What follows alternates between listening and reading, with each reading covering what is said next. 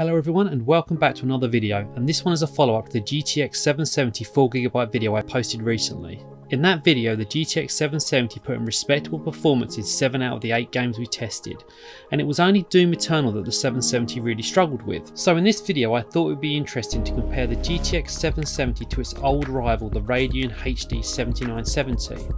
The GTX 770 has got a higher clock speed and more VRAM, but the 7970 has got a better memory bus and better support for the Vulkan API.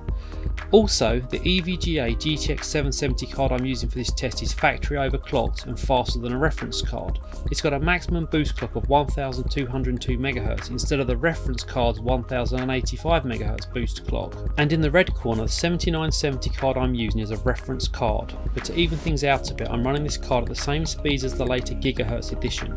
This is easy to do, doesn't require any additional voltage and didn't cause any temperature related issues, so if you've got one of these 7970s I'd recommend that you run at the same settings. It's also worth noting that the Radeon 7970 launched in December 2011, a whole year and a half before the 770, which launched in May 2013. Now when these two originally faced off back in 2013, it was the GTX 770 that typically came out on top. The examples on screen demonstrate this. The 770 wasn't miles ahead of the 7970, but a win's still a win, so it'll be interesting to see how these two compare in 2020 playing modern games. Let's find out.